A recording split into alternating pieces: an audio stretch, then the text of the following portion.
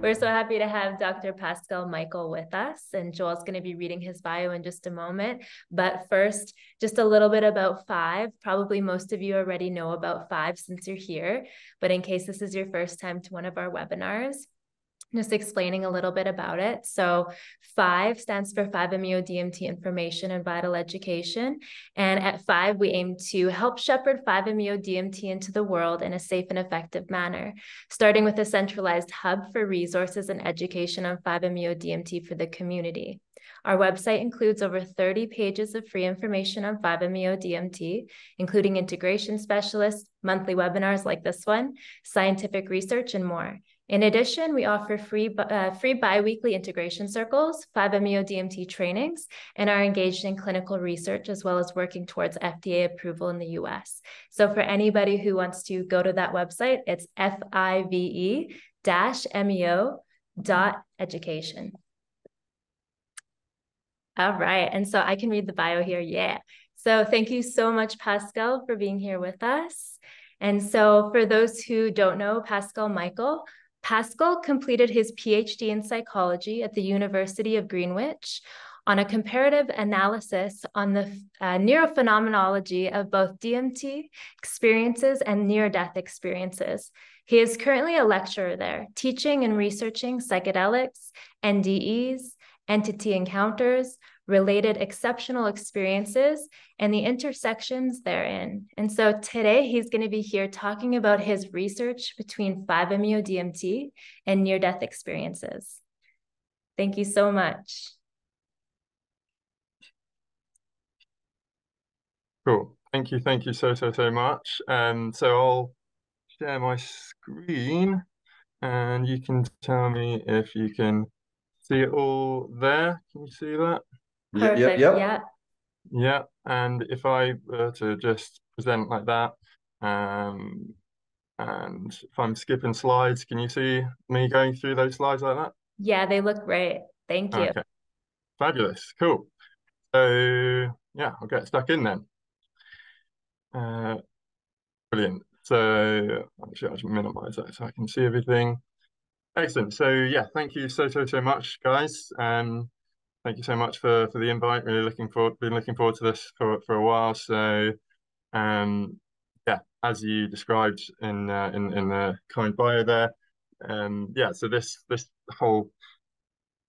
presentation came out of a paper that was recently published just almost a couple of months ago, and that itself was predicated on one of my chapters of my doctoral thesis. And as you say, yeah, it was generally looking at NN-DMT, 5-MeO, also Changa, actually, overall, looking at them and how they phenomenologically, qualitatively compare with the near-death experiences. They've one's experienced near death, which we'll get onto the definitions and everything of that. So yeah, so this is the paper. It's specifically related to 5-MeO, and it's called "This Is Your Brain on Death: A Comparative Analysis of a Near-Death Experience and Subsequent 5-Methoxy-DMT Experience."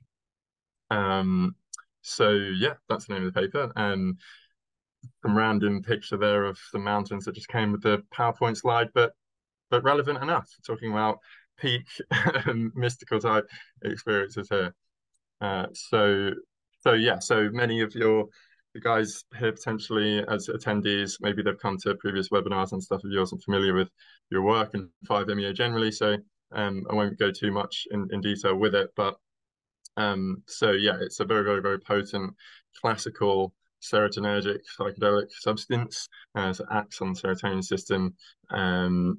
And yeah, it's considered like a classical psychedelic as opposed to other ones like ketamine is kind of like a dissociative anesthetic, or salvia works on a very different receptor system, but still has these very much profound psychedelic effects, but through different mechanisms and stuff. But so this is 5-MeO. On the picture on the left, you can see a photograph of the Yopo snuff, which contains 5-MeO as well as bufotenine and NN-DMT actually. And then you've got the Sonoran desert toad here. So you can see these massive glandular kind of growths on the side there, which is what is productive of 5-MeO, and it also secretes the photonin as well, another similar related analogous compound. So yeah, so just pharmacologically, 5-MeO acts on many receptor subtypes of the serotonin system, but actually has the greatest affinity for 5-HT1A, which is quite fascinating because by definition, the classical psychedelics seem to exert their classical psychedelic effects via the 5-HT2A, but this has special affinity for the 1A as well, which is intriguing given, as we'll discuss very soon, that it is really, really reliably productive of the mystical type experience, 5-MeO. And it's endogenous, so i.e. it's been found within the human body, but with the kind of better techniques, it's been found kind of more reliably within the cerebrospinal fluid, but there have been some previous studies finding it in blood and urine and stuff as well. Its physiological role is still kind of up for grabs. It's not fully understood or known, but through lab studies and things, it has been identified as having pro-inflammatory, suppression of pro-inflammatory, and then also an elevation of anti-inflammatory immunological mediating chemicals like cytokines. So it's essentially anti-inflammatory. So that could be one of its roles physiologically on a purely physiological level, and obviously given its profound psychoactivity, it's open to speculation as to whether or not it has any kind of implication in other in the sphere of consciousness of actually contributing to psychoactivity in some way, if not normative consciousness, then potentially altered states of consciousness, spontaneous ones, exceptional human experiences, such as potentially the near-death experience, which is partly motivating for these kinds of studies, and like this chapter that this whole thing is based on, the comparison between 5-MeO and the near-death experience. So yeah, what about the experience in and of itself, at least in terms of what some literature says about 5-MeO? So ultimately, it all really surrounds the mystical experience. So this experience, enigmatic, can be characterized in many different ways, but there's a kind of, you can refer to a kind of classical or core mystical type experience, which might include features of dimensions like unitive experiences, like oneness or transcendence of space and time, the sense of dissolution of one's ego, ineffability, paradoxicality, these kinds of dimensions. So some studies quantitatively, and psychometrically finding this, that so-called complete mystical experience was found with over 3/4 of certain sample, and complete here really, it's a problematic term and kind of potentially contentious to make these distinctions between incomplete and complete mystical experience, but it's just a kind of statistical way of referring to this, in that it means over 60%, I believe, of the kind of mystical experience scale would have been endorsed by 75% of these participants. So essentially meaning, especially high in terms of it being rated on this particular scale. And again, there's data, it being a psychedelic, that there, when in certain settings and controlled settings, duration of certain setting, there's an optimization, perhaps you could say, or an elevation of the state itself, the mystical experience, as well as the long-term desirable transformations thereof. So the sense of meaningfulness, spiritual effects, and one's well-being. And again, similar findings showing very, very similar things. And there was a recent completion of a phase 1 clinical trial with 5-MeO, and with various doses, finding that with increasing dose there is this demonstration of this very unmistakable mystical experience. So how about the NDU? So again, this is just looking at the literature and kind of just as a possibility of comparing the two before going into the actual study or studies like it, which look at deeply at the qualitative nature of each of them to make some kind of inferences about the two of them. But just in terms of what we know from like the literature, so the NDE essentially, at least a classical, what you could refer to as a classical near-death experience, is a constellation of sub experiences, features of experience which happen within a life-threatening context, hence near-death experience. But then, interestingly, there are studies arguing this idea that actually, at least when using quantitative scales, which are very important and instructive, but also have their limitations, there's no difference between actual quote unquote like near-death experience when let's say you're having cardiac arrest or traumatic injuries or whatever, and what I refer to as near-death like experiences. So this could be anything from hypnosis to syncope, like passing out, certain neuropathologies like temporal lobe epilepsy or certain meditative styles and things like that, but also drug-induced experiences, i.e., as an example, 5-MeO or other psychedelics. So all of these different inducers can potentially generate experiences which look exactly like near-death experiences, at least when looking at a scale, a quantitative measure, such as the near-death experience scale, which in the 80s was developed to kind of standardize what near-death experience is. But basically, I did a whole, the kind of beating heart of my actual doctorate thesis was looking at how true that claim kind of actually is, because, like I said, so these scales are quite limited, and so this core part of my thesis was actually looking at qualitatively what's the difference between a drug-induced near-death experience and an actual near-death experience. And I did that between two different groups, near-death experiences and people who had NN-DMT experiences. So whole different classes of people.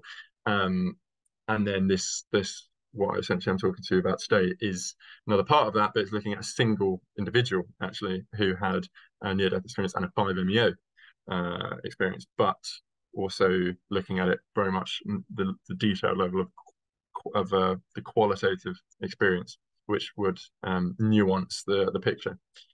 So these are some examples of some of the features of the near-death experience. These seems to be the best data as to what the most common features actually are from this study in 2014. So deep positive mood, like bliss, bodily dissociation, like sense of disembodiment, bright light or like bright lights, the kind of what everyone understands and to think of maybe a near-death experience, like seeing light at the end of a tunnel, but it's that light which seems to be most commonly experienced. Encountering deceased loved ones, relatives, family members, encounters with other beings, but of a kind of godlike or divine nature, sometimes referred to in the near-death literature as like beings of light, or time distortion and transcendence. So these are the commonest features.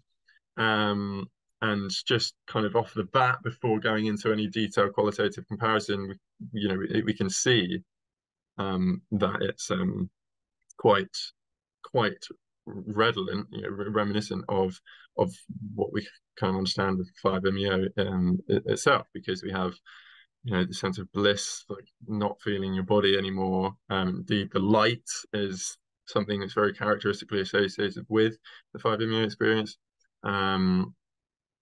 and the transcendence of time and space. And we'll see in this particular case study that was quite prevalent for the person in both the 5-MeO and the NDE. Things like encountering other beings, that's kind of, as will be an important conclusion of the whole thing, but that's actually not that commonly experienced with 5-MeO. Certainly can happen, but it certainly isn't one of the most common. And again, these are just the most common, but this is just to show you this is the most recent kind of improvements of the original scale that measures near-death experience. So this is many different features which you can potentially find in the kind of broader syndrome of the NDE. So you just like read them at kind of your own leisure. I've just highlighted, you should hopefully be able to see a bit in yellow, like a handful of them, because those are the ones which were added to the original scale, which was from the 80s. So things like just experiencing unusual sensations. Interestingly, the feeling of dying wasn't on the original scale, but certainly is an important and repeatedly reported element of the NDE. A decision to come back, entering kind of a gateway through something like a tunnel, for instance. And ineffability, again, important for the mystical type state. Also, the sense of being like a void, which came from a thematic analysis of distressing near-death experiences, actually. But the void is a very complex phenomenon, and isn't necessarily experienced in a kind of distressing kind of way. And again, paradoxically, it can be considered as both emptiness and fullness. And hopefully we'll touch on that actually in a bit. So what's the point of doing this study, basically, which is looking at differences, similarities, etc., between the 5-MeO state and the near-death state. So there has been quite a few studies looking at near-death experiences and psychedelics more broadly in different kind of ways. One with MeO DMT, others with ketamine, or a particular one, the Marshall 2019 one, looking at is using a semantic analysis, so looking at very, very many different psychoactive substance reports, and then also a big corpus of near-death experiences, and finding that, yeah, ketamine, salvia, other serotonergic psychedelics, they seem to be most similar to near-death experiences. And then, as I mentioned before, important part of my thesis was looking at the qualitative nature of NDMT and NDE. But there hasn't been a single study looking at 5-MeO and near-death experiences. So naturally, just a simple fact of that, it's important to do such a study. There have been at least, well, at most it seems, 2 studies looking at a psychedelic experience and a near-death experience within particular people. So people have had both experiences. So this study that I'm talking about is unique in doing that, but there have been a couple of other studies. One with LSD, so a classical psychedelic like 5-MeO, and another with ketamine, so a non-classical psychedelic. But they were both done very, very crudely, no measures involved, no qualitative analysis or anything, just reports, essentially, just kind of cruder descriptions. So again, important reason to do such a study is this, adding to the body of knowledge. So what specifically about this study kind of is unique. What the methods that I conducted, not ultimately, is a very, very simple study. I met somebody who, from reading the paper, it's very likely that people will be able to identify him, because he wrote a book on his near-death experience. But I'll just refer to him as Nikolai, or just because that was the pseudonym that they gave themselves, or I'll just refer to him as the participant. So met this individual, knew about their near-death experience, but they also informed me that they had a 5-MeO DMT experience. So I thought it would be a great opportunity to conduct a study. So I used the book as the narrative of the near-death experience, but then I also interviewed him for a good hour and a half regarding not his NDE, because I had that data, but all about his 5-MeO DMT experience he had, and then naturally asking him, leveraging the unique position he's in, having both of these experiences himself, asking him to compare the 2 states themselves and reflect on it, as to what the similarities and differences are, and effects on him that they both had, and conducted a thematic analysis on both of those, both the book and the interview, and then simply compared them. It's quite simple, and this ultimately is the the results of the study in a nutshell. So it says everything here ultimately in one single image. Nice neat Venn diagram. So you can see that there are many different features that were reported in both of the states, but on the left, well, ultimately both on the left and the middle, so all the features which are listed, those are all the experiences which were found within the near-death experience. But it's only in that middle, the overlapping part, which were identified in the 5-MeO state. So that constellation of features from the 5-MeO state overlapped with the NDE. So it was this particular sub constellation of features from all of the near-death features that the 5-MeO very evidently and potently modeled or simulated or reproduced, right? But these ones on the far left, they didn't. The 5-MeO wasn't able to like reproduce them. So we got the core features of the mystical state, dissolution of ego, transcendence of time, space, oneness, etc. That was what really was foundational kind of constituents of the 5-MeO, but also those were featured in the near-death as well.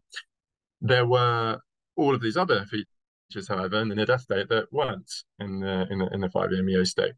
So meeting of different kinds of entities, entering other kind of worlds, having this sort of review of one's life, encountering of deceased loved ones, coming to a point of kind of no return. These things didn't come up in the 5-MeO. So yeah, on the whole, you could describe it as these kind of more dualistic or interactive or relational components. That was very endemic to the NDE and didn't actually see that with the 5-MeO. So that's that in a nutshell. But the whole point of these kind of studies and what I'm passionate about in doing thesis on such things is not just looking at this gross kind of level, the superficial level, just the features, but actually looking at the words that are used, the richness of the experience in and of itself. So let's actually look at some of those. So I'll kind of be looking at the NDE and then the 5-MeO left and right as a kind of comparison. First looking at the similarities between the two states and then moving on to the differences. So one of the first similarities is the sense of dissolution of ego. So what the participants said about their near-death experience is the following. So they said, I had no real center of consciousness. I didn't know who or what I was, or even if I was simply there.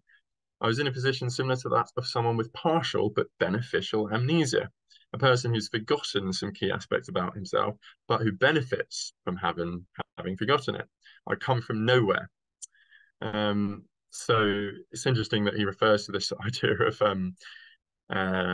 partial but beneficial amnesia. It's interesting, it kind of leads into some bit of the conclusion that I'll get to eventually, that is the language that's being used is someone essentially that didn't have the vocabulary to describe the state that they were going through, because essentially this is a classical case of ego death or ego dissolution.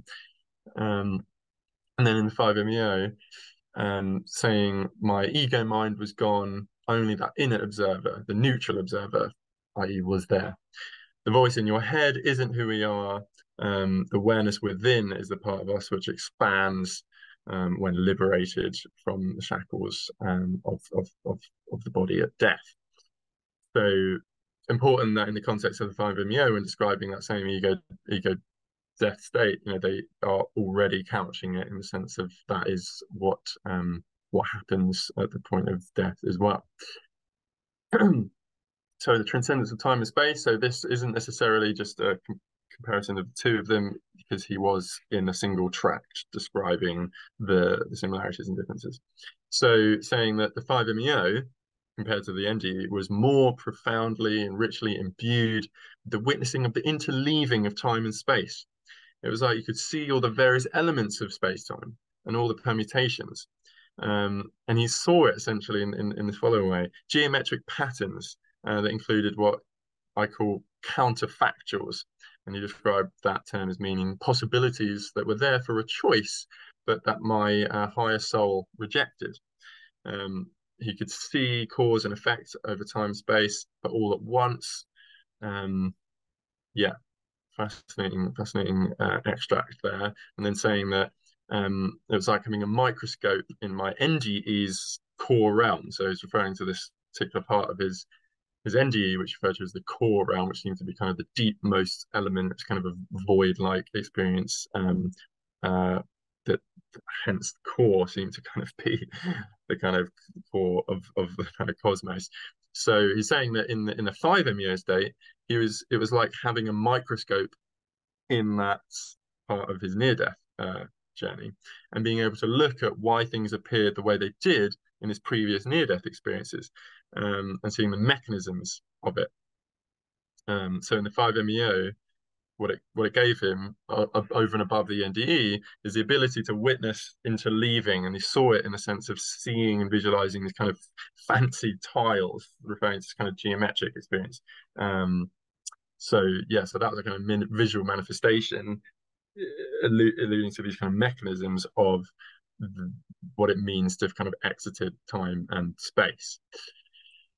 So again, the sense of oneness. So in the near-death experience, he says that everything was distinct, but everything was also part of everything else, like intermingled designs on a Persian carpet. Time and space are tightly, intricately meshed. All worlds are part of overarching reality. And again, something I refer to as kind of entheogenesis, like the sense of kind of identifying with the divine. He describes a oneness with God. My awareness or higher soul experience was identical with God. Conscious awareness at its root is that God force. And also, very, very poignantly, saliently, equating that to a sense of love, actually. So, so this idea of not just becoming one with kind of everything, but it's in the process of that, there's an identification with the divine, and 5-MeO is kind of colloquially being referred to as like the God molecule, because one can identify with this kind of God constitutions of the universe. And again, in the 5-MeO, it states that so the core realm of the near-death experience, the oneness, and he says, to me, in all of my psychedelic experiences, the thing that most matches up with that sense of oneness is the 5-MeO. So that was very important, just direct quote, that the sense of oneness was ultimately the same between the 5-MeO and the NDE. But then he does actually kind of qualify that. So while this is looking at the similarities, and that was one of the most fundamental similarities, does qualify that, saying that actually the 5-MeO is like looking through a peephole as opposed to being full bore swimming or being immersed in the Pacific Ocean, of being completely into that oneness, which he experienced within the near-death experience. So there's a kind of important caveat there, really. So differences, and there's going to be a few examples of these, but in the what I guess is important to keep in mind with this is that while these are features which came up in the near-death experience and not the 5-MeO, this was in this single individual, and while it might not have come up in this 5-MeO experience, they're all certainly it's possible for one to find them in other psychedelic experiences, namely like NMDMT or ketamine, for instance. But they may well not be actually very common at all in 5-MeO experiences generally, even outside of this particular individual. So in the NDE, he refers to like a multitude, very rock kind of panoply of different entities. So like grotesque animal faces. What's interesting is that he refers to this idea that the more I began to feel like a me, the more faces kind of occurred, and the more they became ugly and threatening.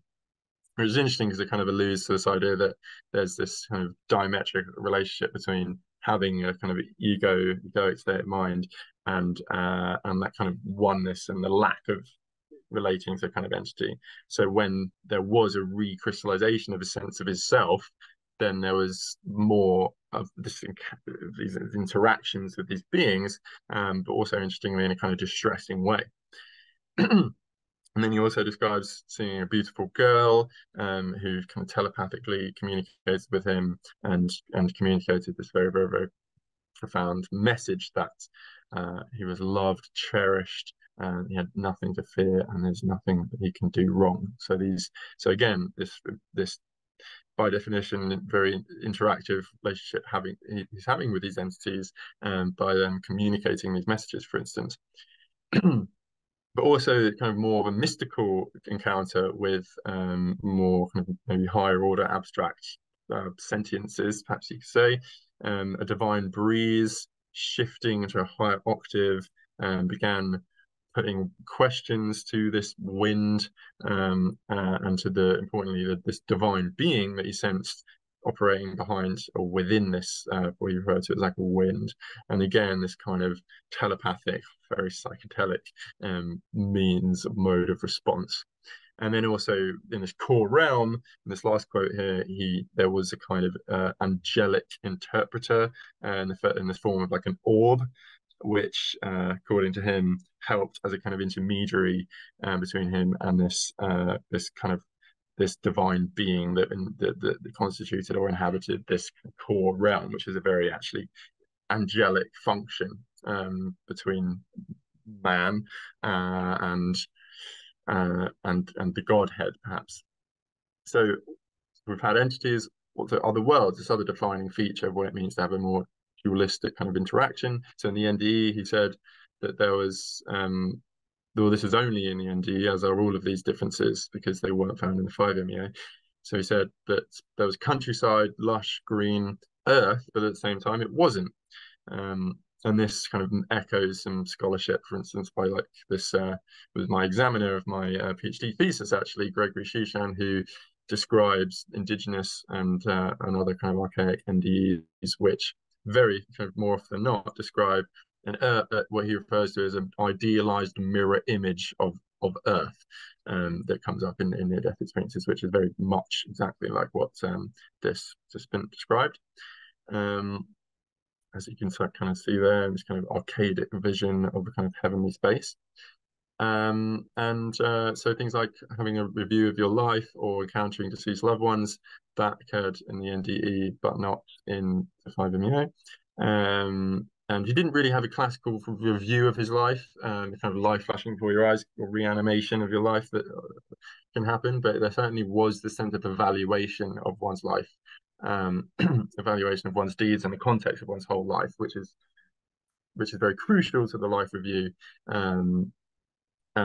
Also, he described what's so-called Pekindarian experience, which is a kind of anomalous feature of near-death experience, wherein one sees loved ones who have died, yet they at the time didn't know that person had died. So that occurred in his NDE. So he says, he kind of comments on that here, and also says just directly that these things like encountering deceased loved ones and having a review of your life seem to be shallow in psychedelic experiences. So that is essentially very much lining up with this whole analysis, in that that didn't happen in this 5-MeO experience. And again, it really mirrors what my similar conclusions were in my other chapter about NMDMT, which is where these kinds of reviews of your life, or especially encounters with other entities, are much more common in the DMT space, as opposed to the near death experience than the DMT. And the slight nuances between differences between NDE and 5-MeO, certainly, and DMT and the NDE and NMDMT, sorry, too many acronyms. But the things like encountering the deceased loved ones is much more common in NDEs, much less common in NMDMT, and potentially even less common in 5-MeO. But encountering entities at large is quite similar with both near-death experiences and NN DMT, but certainly not very common at all with 5-MeO.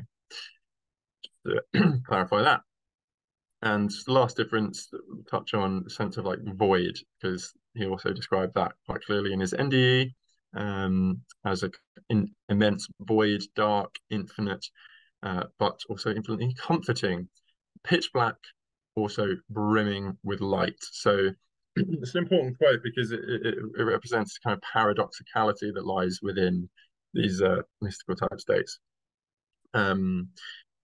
Both apparently simultaneously light and dark. But it's interesting to think how much of that is really a perceptual phenomenon, since it is paradoxical, and how much of that really is more of a cognitive or abstract or indeed like mystical phenomenon.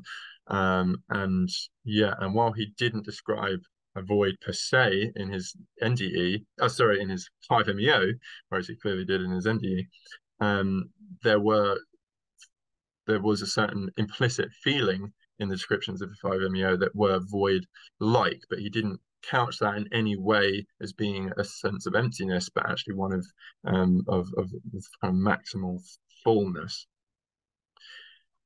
So just to add a little complementary quantitative analysis, simply asking him how to rate out of 10 what were the similarities between his NDE and 5-MeO, and he said extremely low. He said 2 out of 10.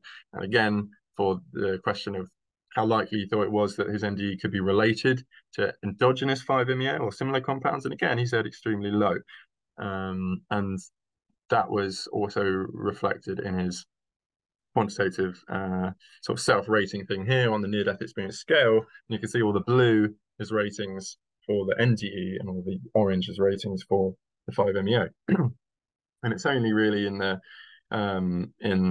sense of going to another world or transcendence of time, which he scored quite highly for the 5-MeO as well as the NDE, which echoes all the qualitative analysis that I've just gone through with you here. So it's interesting that despite evidently what we've just gone through is the real almost identicality of the core mystical experience and that part in the NDE, he, when self-reflecting, rating on it, actually he decides to kind of really, could argue, kind of undermine those similarities. In his perspective, on the whole, they were actually as dissimilar to justify these kinds of self-rated responses. So I'm not going to go into this because we are already at almost 40 minutes, and I definitely want to leave time for discussion and questions and everything like that. But just to say that in the paper, I did go into lots of different possible mechanisms as to how this kind of phenomenology came up in his NDE, which is separate from the possibility of 5-MeO in using it. But this one here, the idea of what in the paper is referred to as cortical disinhibition and the anarchic brain, I guess just to skim over that, is quite an important part of the paper, in that I was arguing that it's really, even if you do find an identical nature of the experiences between a drug experience, which is endogenous, and the near-death experience, it's a simplistic thing to say that, well, it's just because it was produced, that same compound was produced, because I was kind of making a possible argument that damage to the cortex in certain conditions, certain laminae, like layers of the cortex, the neocortex, could potentially mimic what endogenous psychedelics would otherwise do, even if they weren't themselves implicated, because psychedelics act on a certain layer of the cortex, and essentially work in the long run downstream in the brain to disintegrate higher order brain networks, which are themselves inhibitive. So when they're disintegrated, there's a disinhibition that can occur, leading to kind of upsurge of so-called intrinsic, otherwise inhibited neural information, and that happens with psychedelics, but it could be mimicked by anoxia, lack of oxygen, blunt trauma to the cortex, which could lead to a similar downstream mechanism, if that makes sense. But that's just a skim over that. So last couple of slides really, and as was quite evident in one of the first slides showing that diagram, the 5-MeO experience simulated and therefore may, or like I said before, may not necessarily contribute physiologically to the classical dimensions of a mystical experience, such as transcendence of time and space, but also oneness. I, for some reason, kind of emphasized transcendence of time and space in the paper, but what was quite clear in his own words is that that sense of oneness was also actually fundamentally the same. However, they also said that even that 5-MeO mystical experience was a kind of partial window into that same part of the near-death experience. But then he also said, which makes it more similar between the two, that there was a kind of finer resolution in the 5-MeO. If you remember, I said that he said it was kind of like when he was in the 5-MeO state, it was kind of like looking with a microscope to see all of the detailed mechanisms of what was going on in his equivalent kind of sense of oneness in the near-death experience, which is very, very interesting.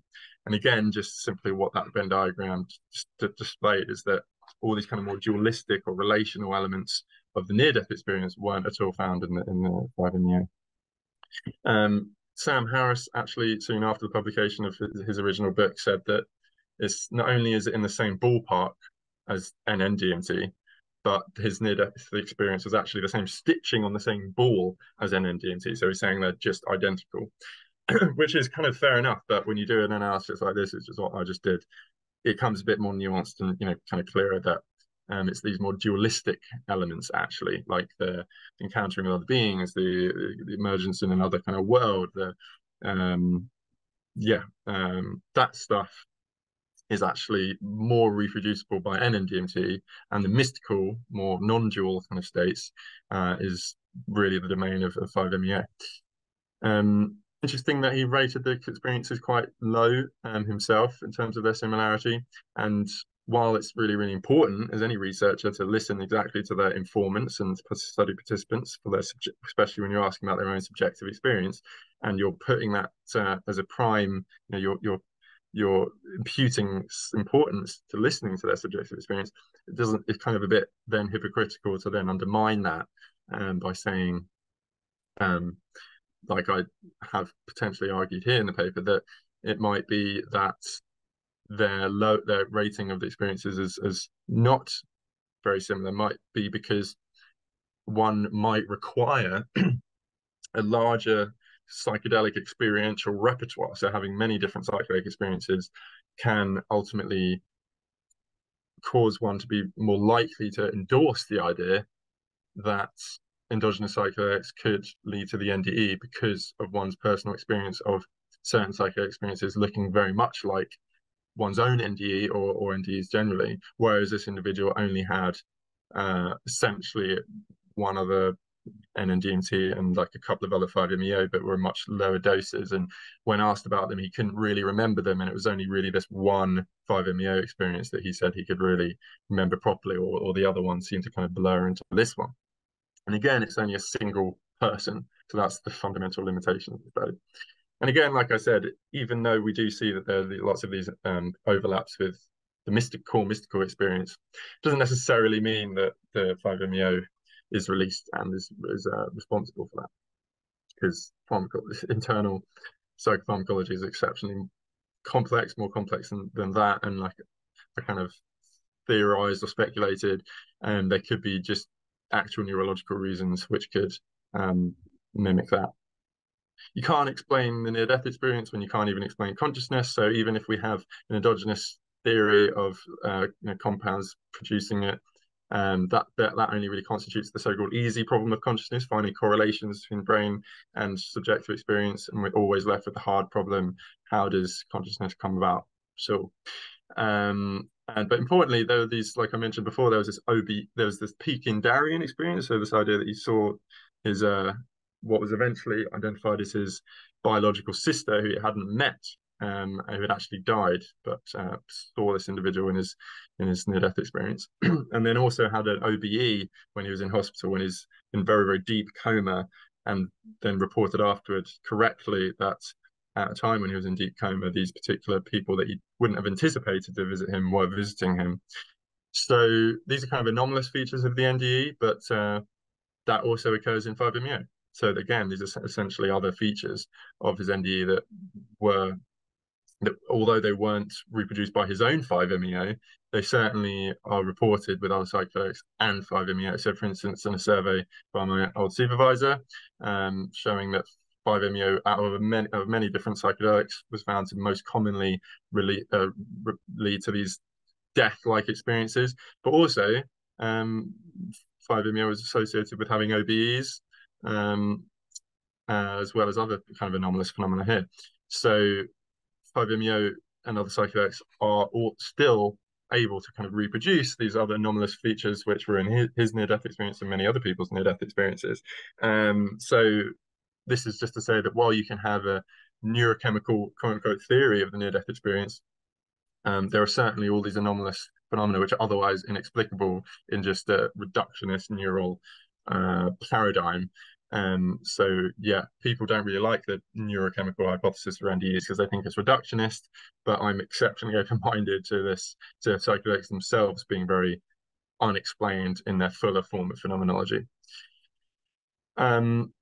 Just because of time, I think it'll be nice to actually just kind of end here, because there's some of this stuff might come in, come up in the kind of Q&A stuff, which is just so that this has implications for consciousness, but there are also very, very important implications for therapy, which yeah, hopefully we can get onto that in a bit of a discussion maybe. But if you want to read more, just as an example about this stuff, this paper has been quite nice, been getting quite a lot of kind of coverage, and this is just one paper, the most recent one by SciPost, which they just interviewed me about it and read the paper and wrote some stuff about it there, which I say more to possible kind of therapeutic implications. So yeah, I'll end there then, and thank you very, very much, and can I have some questions? Yeah. Thank you, Pascal. Thank you. That was wonderful. Thank you so much. Yeah.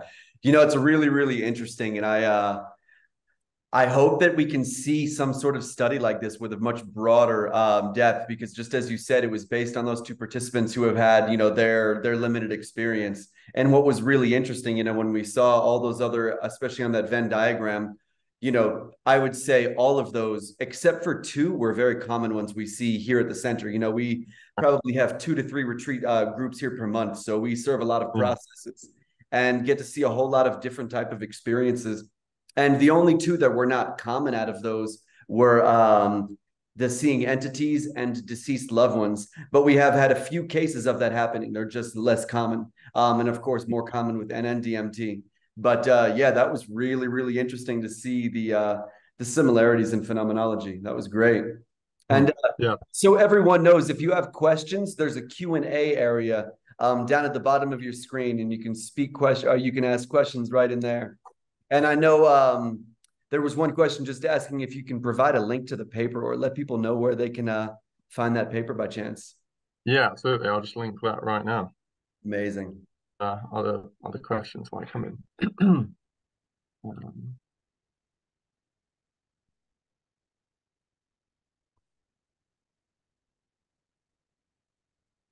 The void was an interesting one. And that's one that we do see fairly commonly. Some people in their full release experience go kind of to that blinding bright light, and some go to that void, that perfect emptiness, that you can look at as like that hollow womb from which creation can emerge. But that vast, perfect emptiness is something we do hear quite a bit about. I see we've got one from Nicole. You want to read that out? Yeah, I'm just trying to find where the first. All right, I'm just going to read the whole thing. Yeah. This is incredibly fascinating. Thank you. It is interesting that the NDE plus 5-MeO experiences are seemingly positive, unity, oneness, etc. Was this also your observation? And I'm going to continue, that participants who compared their 5-MeO experience to an NDE did so positively. I describe a void-like feeling in one of my bigger 5 experiences, and it is still difficult to reflect on that with optimism. Secondly, after having completed your thesis, would you recommend this topic? I am considering this exact subject for my PhD thesis. Many thanks. Oh yeah, I mean, well, yeah, first of all, more research the merrier. Definitely endorse doing a kind of thesis on that, because like I said, there's not, this is the only paper which looked at 5-MeO and near-death experiences. So, and yeah, I mean, it's just so preliminary. I mean, I am involved in a survey, much kind of bigger survey, looking at multiple psychedelics, and people having experiences of both. So hopefully there will be some with more, like if we're thinking about 5-MeO, like it would be a bigger sample, be more interesting in terms of looking at what the similarities differences really are from, not just from one individual. And like you guys were saying, it's very interesting that from all the people that you see, it certainly doesn't really make sense to just pigeonhole something like the 5-MeO experience, and people are going to have extremely different variegated experiences, and some of them will look more, some of them less like NDEs. Yeah, and so definitely scope for that. So I'm supportive of that. The idea about this kind of, how people feel about them and interpret them in terms of the kind of positivity or negativity, or the valence of them. I mean, in terms of near-death experiences, there's a 1990s paper by Grayson and Bush, and then Bush actually wrote a book all about it, a very touching, poignant book called Dancing Past the Dark, about her very, very, very challenging near-death experience. And there's another paper just recently in the last few years, doing more of a systematic thematic analysis of so-called distressing near-death experiences, finding like basically 14% of near-death experiences at large do report distressing features, or just were distressing overall. And that was kind of interestingly repeated in terms of the main kind of constellation of features that were found in this first study in the 80s, or no, 90s. And so the idea of it just looking like an actual near-death experience, like a normal one, but being experienced basically negatively. So there was the phenomenology looked the same, but it was actually very distressing. And there was another sort of subtype, as it were, which was kind of more classical Boschian hell-like kind of experience with like demonic kind of entities and things of like torture and things like that. That was another type of near-death experience that some people reported. Also, the sense of a void, which is similar to what Bush, as the original author, described in her own NDE about there being a sense of nothingness and this nihilistic feeling of the dark side of the void, as it were. And but it was also actually interestingly associated with more of this relational element of this a kind of voice which communicated some dark things to her, about the illusory nature of reality and her sense of self and stuff like that. But that's at least in terms of certainly a minority of near-death experiences. And with 5-MeO, I'm certainly less specifically clued up as to all the literature of all the different phenomenology that come from 5-MeO, but actually there's actually very, very little in the academic literature compared to NDEs. So again, that could be something that would be a really interesting thing for you yourself if you're interested in pursuing, looking at the details of the qualitative nature of 5-MeO, especially for the valence of it. But it's a big, long question. I already feel like I'm answering in a bit too long way, but there's always so much to say. And there's an institution called the Qualia Institute, and they look at 5-MeO quite a bit. And they, something they say is that the 5-MeO is it's kind of like this maximally content full.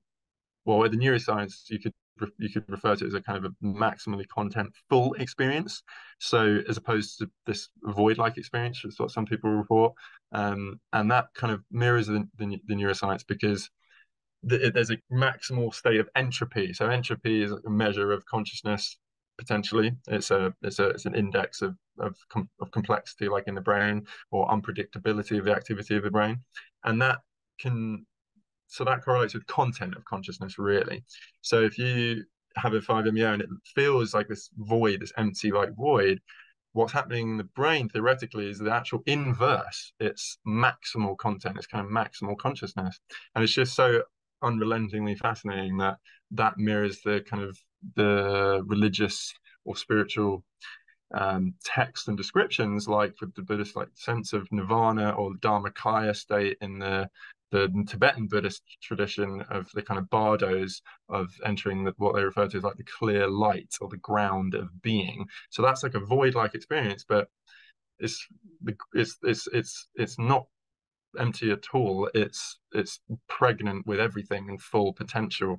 And so there's a that is related to the sutra of two truths, which states fullness is emptiness, or form is emptiness, which is what I've at least usually heard to. The kind of quote is kind of truncated, but actually it's form is emptiness, emptiness is form. So it's this paradoxical state of the two. So I think it's all very, it's because I didn't get onto the therapeutic kind of elements of the last slides, but there's another paper recently by Peter Sjosted Hughes, who is his last paper, also in the same journal, Frontiers in Psychology, is basically arguing for metaphysics, so an understanding of metaphysics in psychedelic integration, because these people were having mystical, i.e. metaphysical experiences, and all that they're getting is psychological kind of support or some modalities of therapy, which are totally not metaphysically informed. So even these kind of discussions about what the philosophy, religion have to say, which is a lot about these mystical states, that is going to be very, it could potentially make all the difference between night and day when integrating these very, very, very, very far out experiences, and in a very helpful guiding kind of manner. Yeah. All right. Let's see. Where's Abby Lutz says, have you read Sam Pernia's work or Robert Monroe, ESP, Journeys Out of the Body? Yeah, I haven't read that particular book, but I'm kind of familiar with Monroe and have read some of Sam Parnia's books and papers on near-death experiences. Yeah. Is there asking for a comment on that? Just an inquiry, I suppose. Yeah. And so our dear friend over here, Sandra, says, you mentioned the contrast of the oneness of 5-MeO DMT versus duality of ND and NN-DMT. Do you feel this is connected to a lack of a sense of individuated self for 5-MeO versus NDEs? Or what is your view of this difference of reported experience? Thank you, and great talk. Yeah, I think I get the strands of that.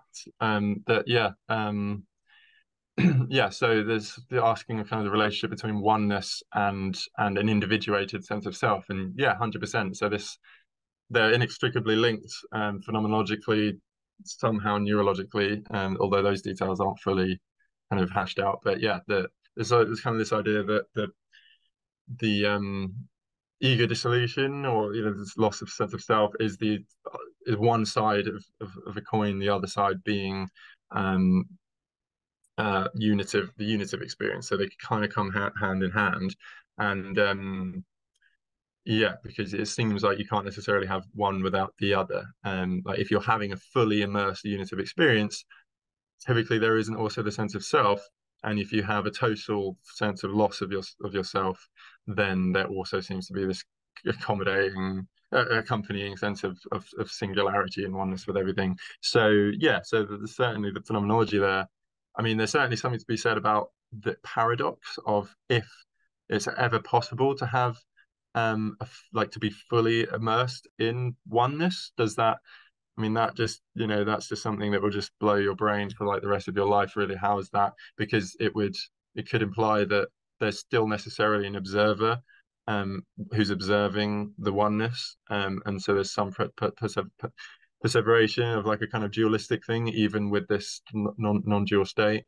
But yeah, I mean, other than that, there's yeah, and the neuroscience, the level of the neuroscience, as I mentioned, there's I mean, there's lots of there's so much psychedelic neuroimaging that's happening now, since the very first one was only like 10 years ago, but there's so much now looking at all the more sophisticated nuances of what's going on in the brain in the psychedelic state, and especially like the interest being like the mystical experience, because that being very important for like the therapeutic outcome.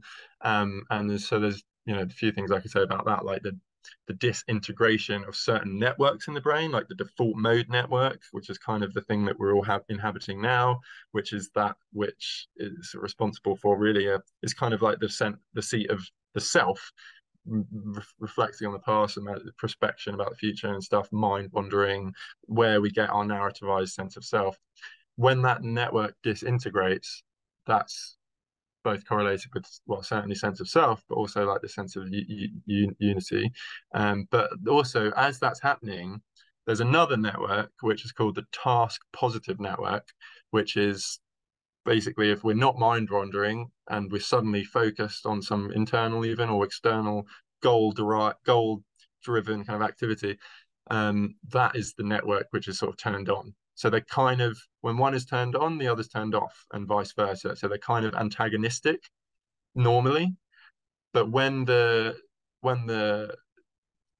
default mode network is disintegrated, like in these psychedelic like 5-MeO experiences, and that activity is kind of down, then there's also a corresponding kind of equilibration with the task positive network.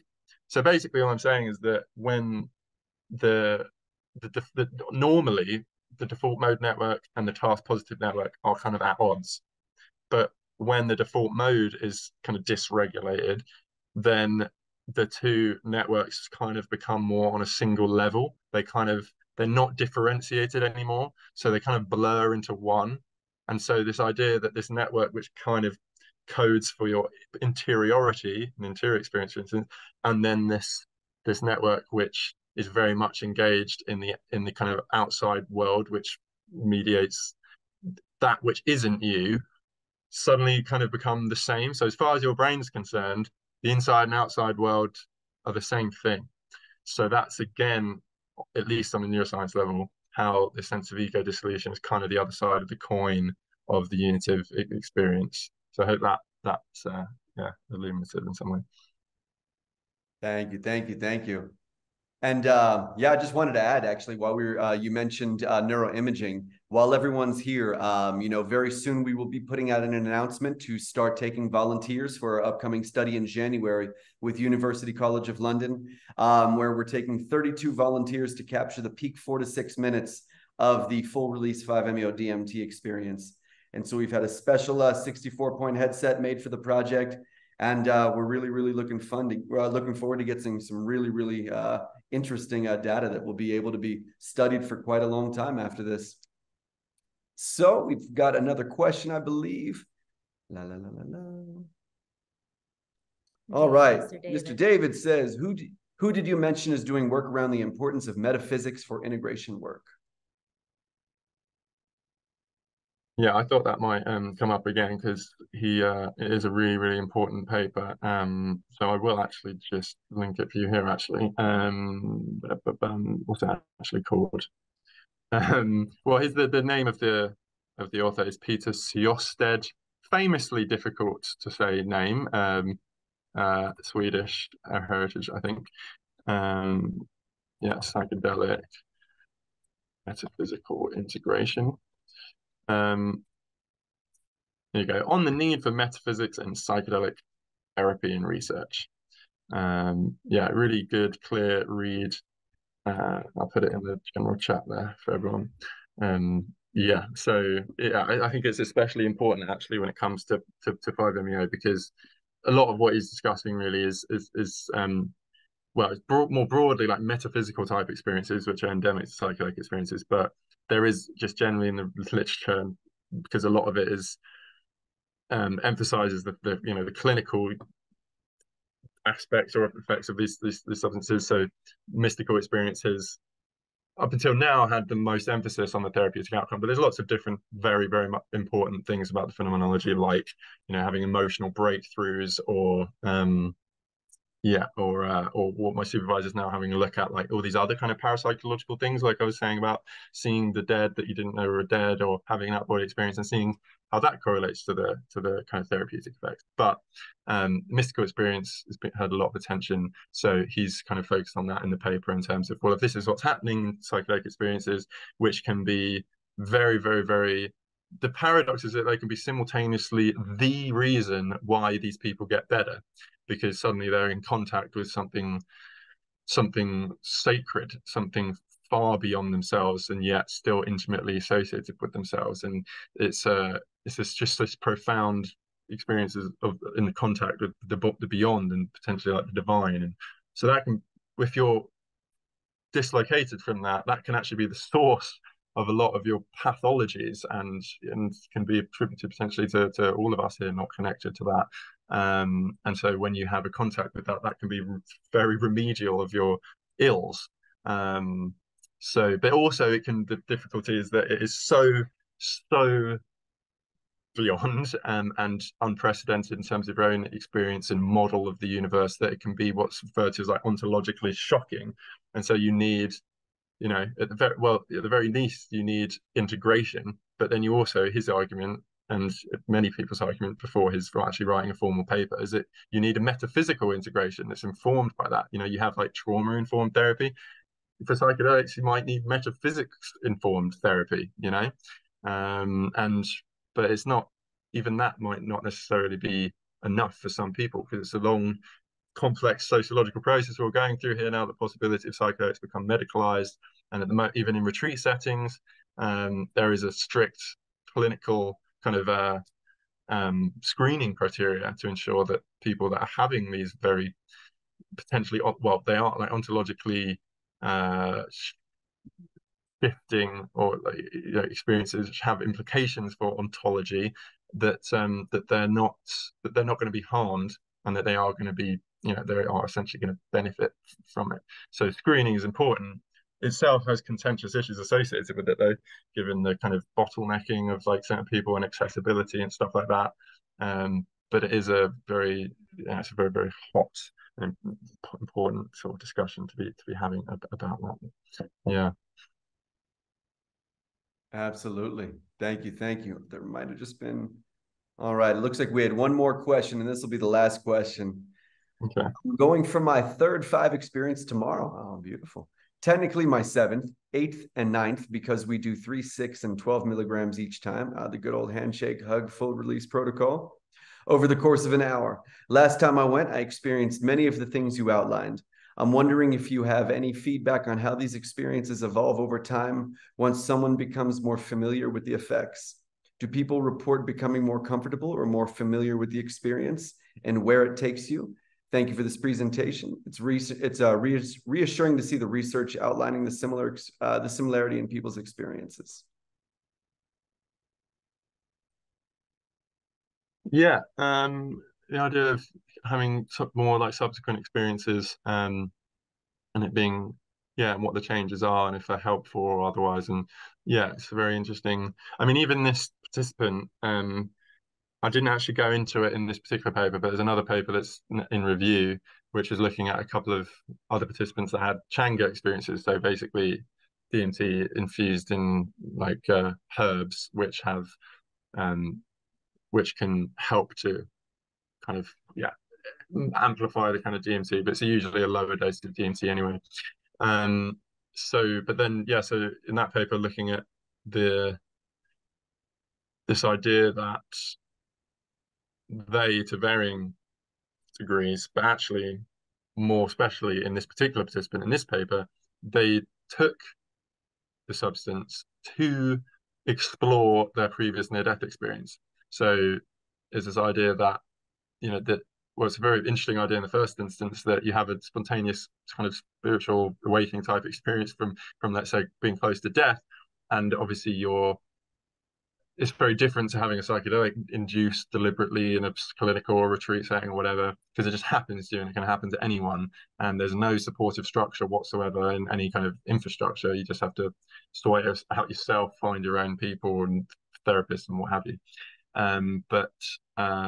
it's interesting that, and this itself is another important avenue of possible further research for anyone. It's like explore how these near-death experiences integrate, what do they do after the experience. But I think there has certainly been studies on that, but certainly not looking at people having psychedelic experiences afterward. So, coming back to a question of what subsequent experiences of a similar nature like can do, some people deliberately try to reconnect with that experience for the purpose of their own understanding and kind of closure with the experience. So this person had the 5-MeO with a very deliberate intention to try to go back to that state. So yeah, so having these subsequent experiences can be a kind of deliberate intention. There's some intentionality in that, but as to how the experiences will affect each other is a kind of a different question. I don't know in terms of a direct answer of what do people having many 5-MeO experiences, for instance, how do all their experiences differ? Because like I said, there's actually very scant literature on the qualitative nature of it, let alone what the intricacies are between experiences and stuff and how they shift and evolve. But it's also interesting in the sense of state dependent memory, and this is kind of other thing. Well, it's the idea that you can access memories better when the state that you're in when trying to remember them and then the state you were in when you originally experienced them are similar. So if you're having a near-death experience and then have a 5-MeO experience and the experiences are identical, or then that could imply that the state of the brain at the point of the near-death experience is actually very similar to the state of the brain that happens when you take 5-MeO. So it's almost supportive potentially of 5-MeO kind of being implicated or the states being similar. So the more that happens, then it could be a kind of avalanche effect of you being able to access previous states which are similar, be them other psychedelic or near-death experiences or whatever. So that's a way in which the experiences can evolve over time, because you could potentially be accessing the previous memories.